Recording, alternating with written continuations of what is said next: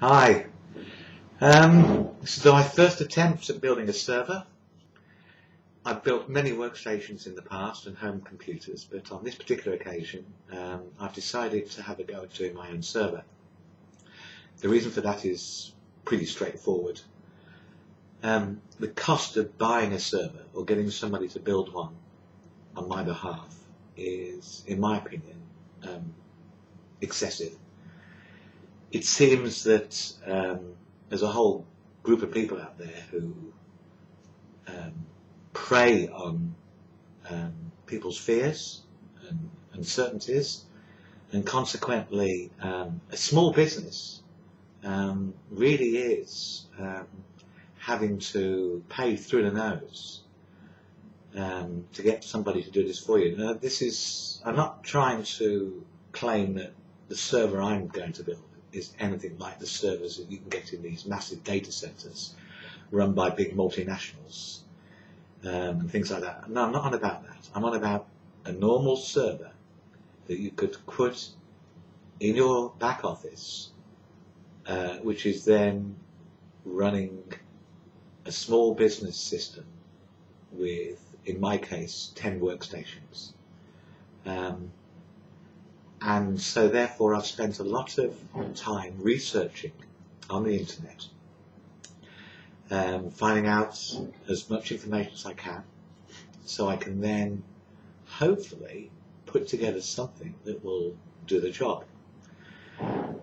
One distinct advantage that I have had is looking at the YouTube reviews. I found them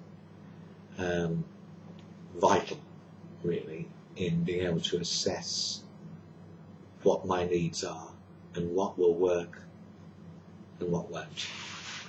Consequently, I just felt that it was appropriate for me to give something back to the YouTube community, bearing in mind the hours and hours of video that I've been watching that other people have done, and without which I could not have put together the server that I'm planning on doing.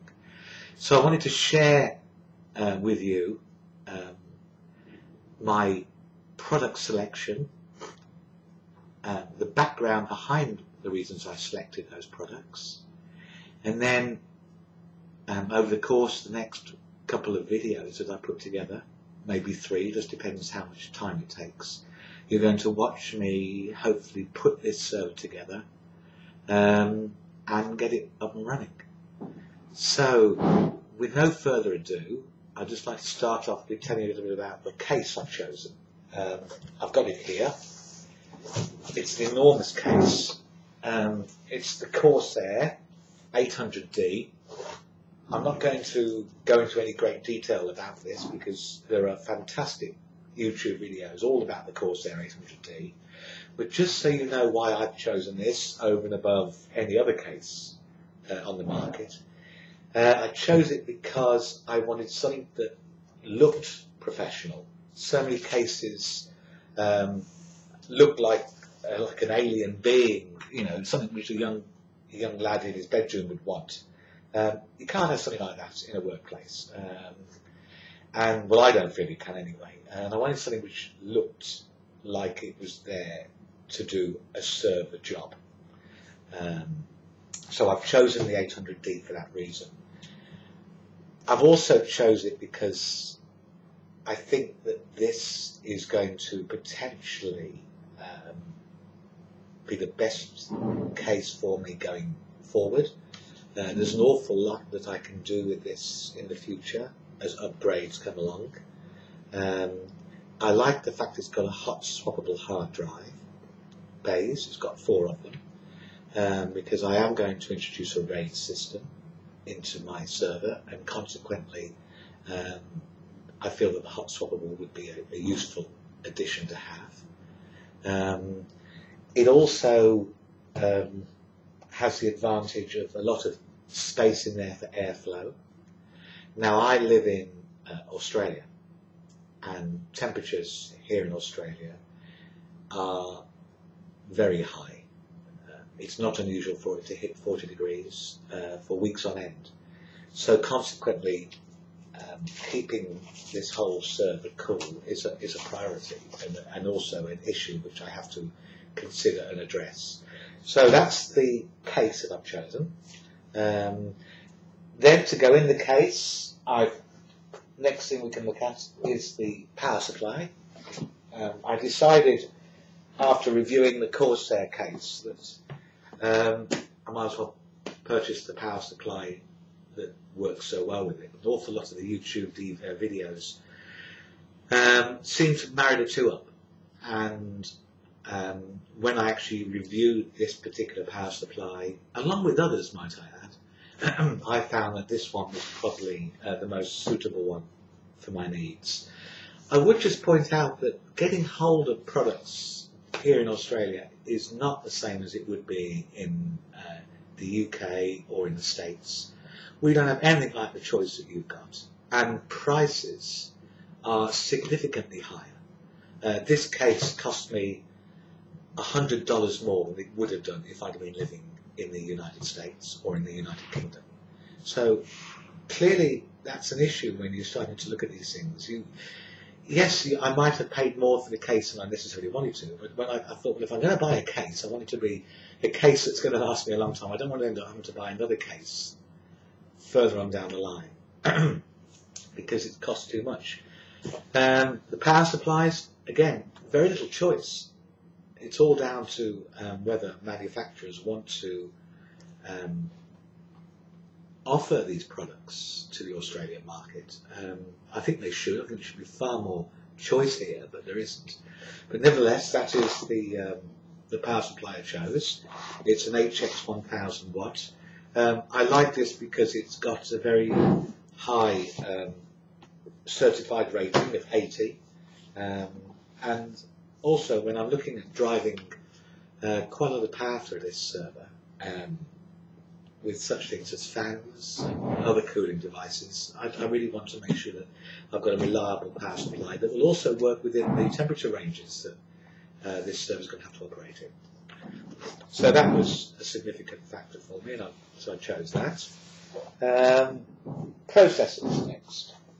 I've decided to build it round the Intel Xeon system. I'm going to go for a dual processor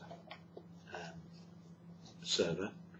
These are Xeon 5600 series. They're actually 5620s. I bought two of them. One thing which did surprise me was whenever I bought a processor in the past, a retail version as opposed to an OEM version, they've always come with a stock fan and cooler. These haven't, and I wasn't prepared for that. I thought I was going to get the stock fan and stock cooler in there. Clearly, the Intel Xeons don't actually come, or if they do, they don't ship them with that here in Australia. So consequently, I've had to go out and look at alternatives. And bearing in mind the motherboard I've chosen, I've been really limited in the amount of space I'm going to have in the motherboard to put a fan and a cooler. And in the end, again, because of temperature issues, I've decided to go for water cooling. And I've looked at a range of water coolers, but I opted in the end for the Antec H2O cooler. This I'm hoping will be absolutely an excellent choice. Wasn't cheap for me. They were a lot more expensive here than they are in other parts of the world. I had to buy two, obviously, because I've got two processors. These were over $100 each. The processors were $500 each. Just to give you an idea of the kind of prices that you're having to pay to get. So you can see why it was crucial for me to have a go at doing this server myself, because otherwise I'd have been paying an arm and a leg. Then finally, the motherboard I went for was an Asus Z8 NAD6. I went for this because it's an ATX the motherboard, and I needed an ATX in order for it to fit in the case. You can modify these cases because they are big enough to take a full-size server case, a full-size server motherboard, but I wanted an ATX one if I could. I'm familiar with ATX motherboards because of all the workstations I've built over the years. And the other thing about this motherboard which attracted me was the fact that I can put in it unbuffered, non-ECC memory. Now you might say that's not a very good decision if you're going to build a server, but let me just clarify something for you. I'm needing to fill all the slots with memory because when you start to read up on these things, you find out that it's beneficial to put all the memory slots, have memory in all of them. There are 6 slots in total in this motherboard, so that means I'm going to find the money for 6 lots of memory. And you can't seem to get much up to about 2 gigabytes now. Okay? So that means I'm looking at a minimum of 12 gig of memory. 12 gigabytes of memory here in Australia is going to cost me approximately $1,500. Okay? Whereas I can buy 24 gigabytes of non-ECC memory. That's twice as much memory for $320. So you can imagine the difference. And you think, well, why would I want to spend all that money on one item in my server? I know that I'm taking a risk, but I'm hopeful that by getting quality memory, the risk will be minimal. And so consequently, this is one of the reasons why I went for this motherboard. That's that. Next thing I've got is the hard drives. I bought 4 hard drives. They're all 1 terabyte. They're Seagate Barracuda 7200 RPMs. So I've got 4 of those. There we go. 1, 2, 3, 4. And then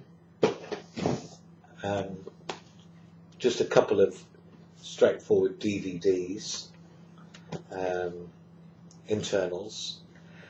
These are all SATA, by the way. There was pointless going for anything else other than SATA these days. So anyway, I've actually got 2 DVDs. And you might say, well, why did I buy 2? Basically, it's to when I'm installing the operating system and reading all the blurb, it suggests that it's a bad idea to remove the installation disk. Once you start installing it, and I'm going to put Small Business Server 2008 in, and it's sort of saying that once you start installing it, if it asks for drivers, you shouldn't be taking that installation disk out.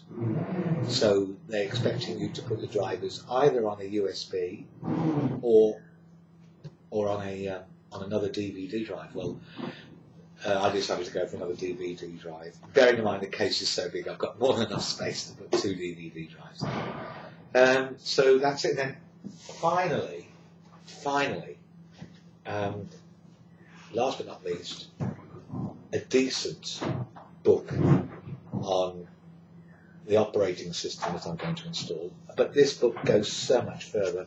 It's giving me some excellent advice on product selection, the amount of memory, the sort of processors, etc., that I should be looking at installing.